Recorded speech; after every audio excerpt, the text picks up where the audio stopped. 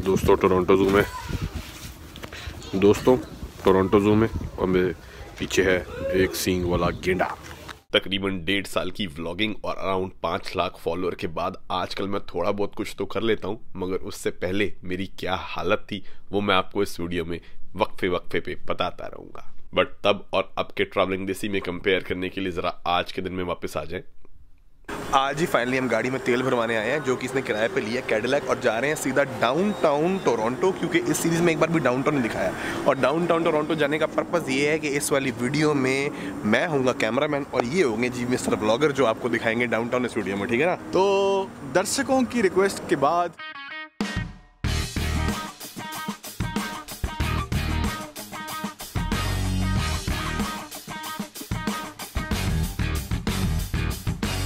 ऐसे अंदर से ऐसे निकलता हुआ चल बाहर निकल, चलते बंद कर दियो और बात करियो। नाटक है ना भाई, इतने नाटक है ना इसके।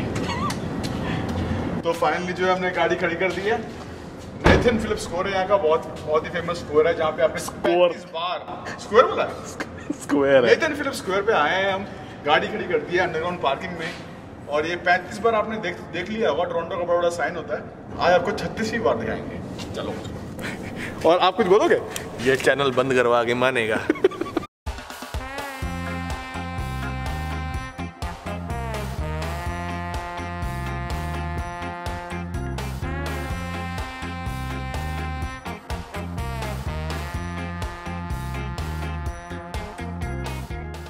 लाइट वाइट पड़ी ना ठीक ठाक बाइक के ऊपर। हाँ एकदम बढ़िया, देसी रिग बनाया है हमने। हाँ क्या बात है, लाइट के लिए लाइटें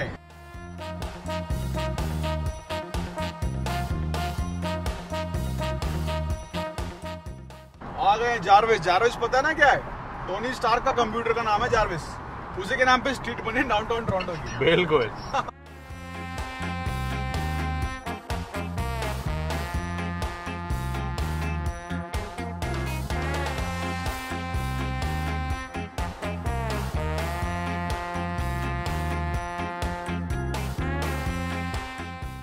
रात के टाइम की पार्किंग सस्ती होती है, इसलिए हमने गाड़ी डाली सीधा सिटी हॉल यानी कि टोरंटो के सबसे बड़े स्क्वायर की अंडरग्राउंड पार्किंग में।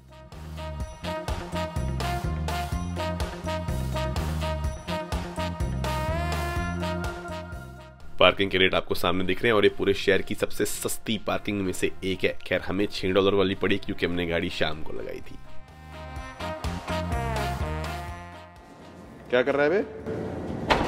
पजामी पहननी बहुत जरूरत है, ठंड होता है। हाँ जीन्स जो है फटी हुई है। जीन्स कोई काम नहीं आती बाबूजी यहाँ पे, जब ठंड हो जाती है 3 डिग्री। जो पूरी जीन्स होती है वो सस्ती आती है, जो फटी हुई होती है वो महंगी आती है। ऐसा क्यों होता है?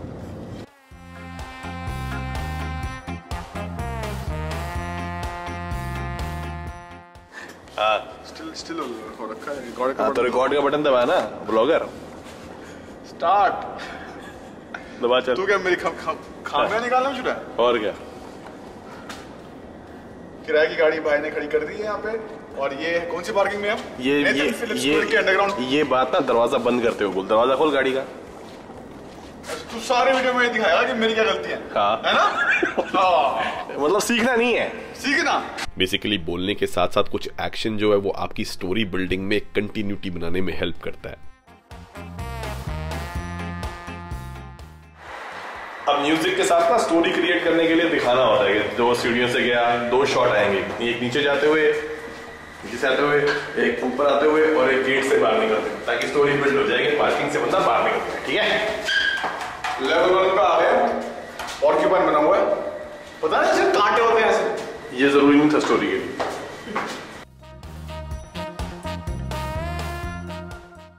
ओए क्या मौके की जगह पे निकले हैं सीधा एकदम।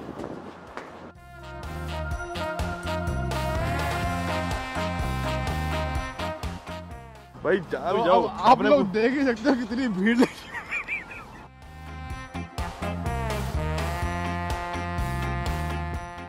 अब ये इतना खाली इसलिए क्योंकि यहाँ पे सीजन चेंज हो रहा है, तो ना तो यहाँ पे सर्दियों के लिए आइस रिंक है और ना ही गर्मियों के फुवारे। फिर इंट्रो शॉट लेने के लिए मैंने कैमरा को स्काईलाइन का एक चक्कर दिया और उसके बाद एक पुल बैक शॉट मारा। अरे ओ भाई आप देख रहे हो कितनी भीड़ लगी हुई यहाँ पर, धक्के मुक्की हो रही है। ऐसा कुछ नहीं है भाई, क्योंकि हम रात को आए हैं, वीकडे है, और अभी जो ये स्क्वायर है ये अंडर कंस्ट्रक्शन है बेसिकली, क्योंकि जब ठंड पड़ेगी तो यहाँ पे जो है आइस रिंक बन जाएगी, आर्टिफिशियल आइस रिंक, और यहाँ पर जो है आपको स्केटिंग वेटिंग कर सकते हो आप, यहाँ पर सारा सामान मिल जाएगा। मगर अभी जो है फिलहाल सब बिंदास, कुछ ऐसा नहीं है, लोग फोटो खींच रहे हैं, क्योंकि जो टोरंटो का साइन है वो 24 घंटे 24/7 365 डेज ऑन ही रहता है, ठीक है ना। क्या बात है भाई, तूने पहले शॉट के हिसाब से तो बहुत बढ़िया डिलीवरी दी है इस बार, है मजा आ गया। क्या बात है, ऐसे दी डिलीवरी, ब्लॉगर बन रहा है, शाबाश। धक्का मुक्का सही था, है धक्का मुक्का आया वो बस थोड़ा जबरदस्ती का जो तू ह्यूमर डालता ना वेला। तो जी धक्का मुक्का। तो जी ये तो हो गया जी पहला शॉट, जिसमें मैंने जो है बिल्डिंग का ड्रैग लिया और उसके बाद इसको मैं सामने ले आया, बैक जाते हुए रिवर्स फॉलो में इसकी शॉट कैप्चर किया है, ठीक है ना।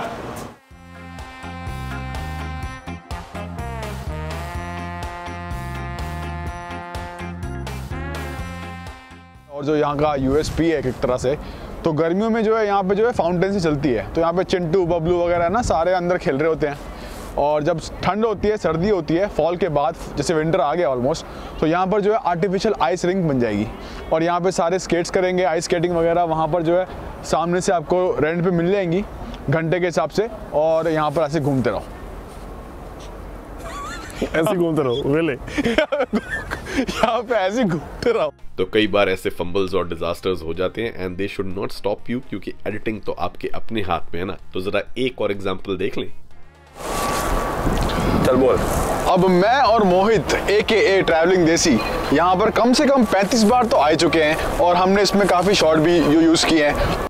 अब ये यू यूज बोल गया है, इसलिए अब ये शॉट दोबारा लेगा, तो आपको समझना चाहिए कि एक शहर घूमना और उसके बारे में व्लॉग बनाना दो बड़ी अलग डिफरेंट चीजें हैं। और क्योंकि अभी मेरा मजाक उड़ाता है। पहले मैंने क्या बोला था मुझे नहीं पता, जो तेरे को मैंने बोला वही बोलना है।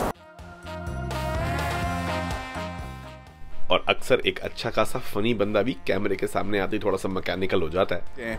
और हमारे प्रिय दोस्त मोहित AKA ट्रैवलिंग देसी ने एक बार भी वो फुटेज यूज नहीं करी है, तो इस बार हम वो फुटेज विंटर और समर दोनों की आपको दिखाएंगे, और वो काम है मोहित का। हो गया यार डायलॉग डिलीवरी है भाई, एंड में तो एडिट हो जाएगा ना सारा। ठीक है। और 1.5 साल की व्लॉगिंग एक्सपीरियंस के बाद फाइनली मैं ये लाइन कैसे बोलता हूँ।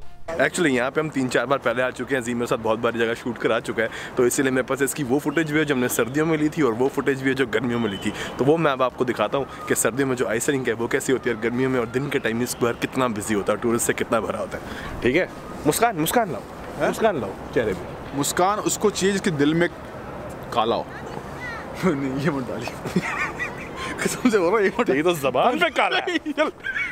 और 2 साल पहले जब इसी जगह पे मैं फर्स्ट टाइम व्लॉगिंग करने आया था, तो मेरा क्या हाल था। और ये ना टाइमर आ रहा है, चेक कर। हाँ दोस्तों अब हम पहुंच गए हैं टोरंटो के टाउन हॉल। या दोबारा से तू वहीं पे रहना और मैं थोड़ा जो भी। ठीक है दोस्तों, नॉर्थ अमेरिकन ट्रिप का पहला दिन और मैं हूँ टोरंटो में। दोबारा लें और बोल है। ठीक है, ये वैसे तो चांस में ठीक ही आई है, मतलब तूने वहाँ पे ही था कैमरा। ठीक है, आता मुझे कुछ नहीं था, फिर भी अपनी तरफ से थोड़ी क्रिएटिविटी लगाने की कोशिश करता था। प्रॉपर टोरंटो दिख रहा है पीछे, ना दिखे ऐसी जगह पे आ जाए कि मैं ही दिखूं, टोरंटो ना दिखे, फिर मैं हट जाऊंगा कैमरे के सामने से, तो आएगा। हाँ ठीक है, आप भी नहीं दिख रहा। हाँ दोस्तों आज है मेरी नॉर्थ अमेरिकन ट्रिप का पहला दिन और मैं हूँ टोरंटो में। ये है कनाडा की सबसे बड़ी मेट्रोपोलिस सिटी, और मेरे ठीक पीछे है कनाडा का, सॉरी, और मेरे ठीक पीछे है ये शॉट, और ये नेथन फिलिप्स स्क्वायर है। Okay, town hall Nathan Philips square. ठीक है,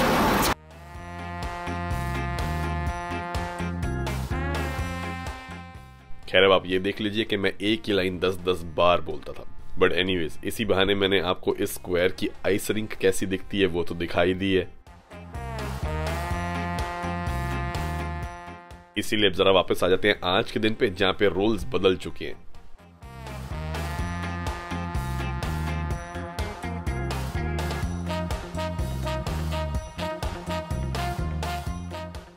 तो नेथन फिलिप्स स्क्वायर से आगे बढ़कर हम आ गए हैं ईटन सेंटर के यहाँ, और आगे जाएंगे कहाँ पर भाई? हाँ, ईटन सेंटर क्या है कौन बताएगा? तो नेथन फिलिप्स स्क्वायर से निकल कर हम आ गए ईटन सेंटर। ईटन सेंटर यहाँ का एक सबसे बड़ा मॉल है, लगा लो, सिटी के बीचों बीच लगा लेते और लगा लो क्या। और यहाँ से हम जाएंगे डंडा स्क्वायर की तरफ। रेडी हो? कैमरा देसी? क्या है डंडा स्क्वायर? कैमरा देसी। डंडा स्क्वायर क्या है? मुझे नहीं पता क्या। डंडा स्क्वायर बेसिकली न्यूयॉर्क की तरह यहाँ का टाइम स्क्वायर कहते हैं। मुझे बता रहा है। अच्छा, हमें बता रहा है, हम 5 साल से यहाँ पे हैं। और पता नहीं है। स्क्वायर जो है टाइम स्क्वायर का छोटा वर्जन है टोरंटो का। आ जाओ। चल चल।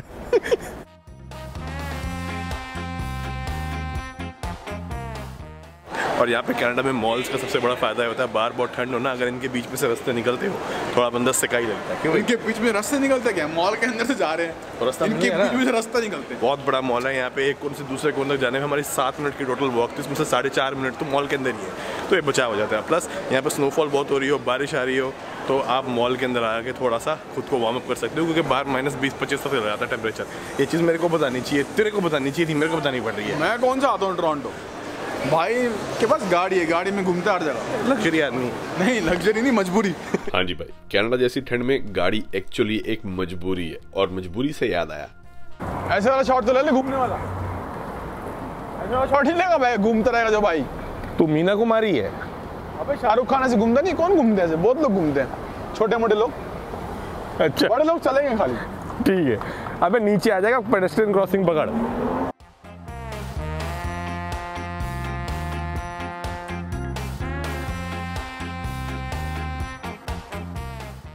हाँ, अब शुरू कर। बिल्कुल पीछे आप देख सकते हो कि यहाँ पे ईडन सेंटर मॉल है, जहाँ से हम अभी आए हैं। सामने बिल्कुल बस इसकी यही गलती पकड़ लेते हैं। ये वो चीजें दिखा रहा है जो कैमरे में तो दिख नहीं रही, और ट्रैवल व्लॉगिंग में तो खासकर आपको खुद को कम और जगहें ज्यादा दिखानी होती है। इट्स वेरी इंपॉर्टेंट, फिर चाहे आप खुद शूट कर रहे हो या फिर कोई आपको शूट कर रहा हो। हाँ, ऐसा है मिस्टर सियाना। अब आप जब कोई चीज़ दिखाओगे ना, हाँ, तो कैमरे का मुंह देखो, कैमरा कहाँ है। अब तू बोलेगा मेरे पीछे ये है तो वो तो दिख जाएगा, अब तू कहेगा मेरे इधर ये है तो मैं वो कहाँ से दिखाऊंगा? चल।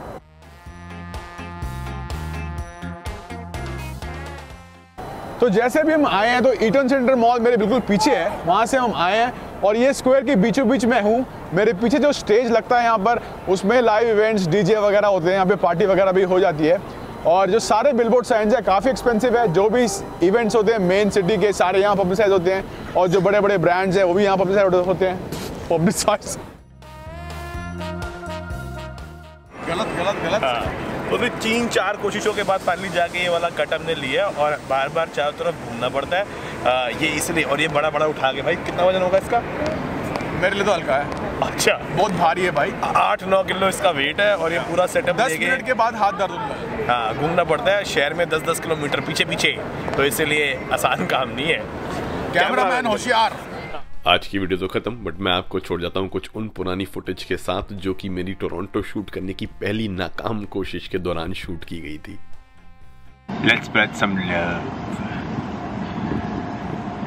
जहाँ मैं इतना कॉशियस होता था कि पहले चारों तरफ देखता था कि आसपास कोई है तो नहीं, और ना हो तो फटाफट रिकॉर्ड कर लूँ। Okay guys, so let's check out the castle Loma. Okay दोस्तों, एक्सप्लोर करते हैं कैसल लोमा।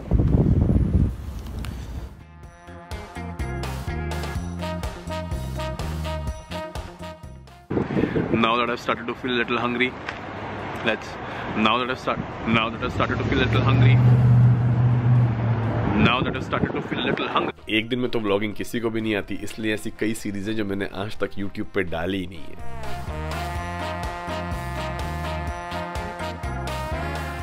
बट गाइज, अगर आपको मेरी जर्नी और ये वीडियो पसंद आई हो तो लाइक बटन दबाना मत भूलिएगा, और मेरे चैनल को सपोर्ट करने के लिए please don't forget to hit the subscribe button and the bell icon. अब मैं लेने लगा हूँ स्ट्रीट कार। अब मैं लेने लगा हूँ ट्रैम, जिसको लोग यहाँ स्ट्रीट कार बोलते हैं। दोस्तों, अब मैं वेट कर रहा हूँ अपनी स्ट्रीट कार की। Alright guys, so now I'm waiting for my street car to come at the Spadina Avenue, and I would be taking 2 stops straight to the Chinatown.